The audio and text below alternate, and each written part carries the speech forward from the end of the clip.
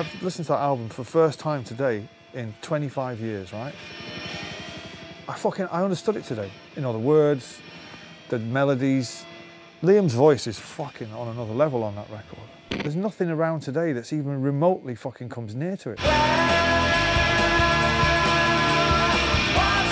Nobody fucking had any idea what was going to happen. Nobody realised that that was our moment.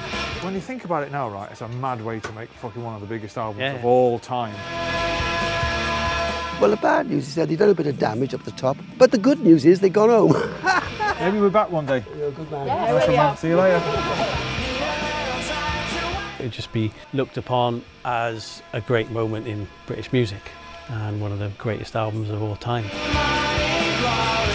We got fucking smashing the arse out of it, day and night. It's great, it really was. Fucking, I love the 90s. Why did we have to get fucking old?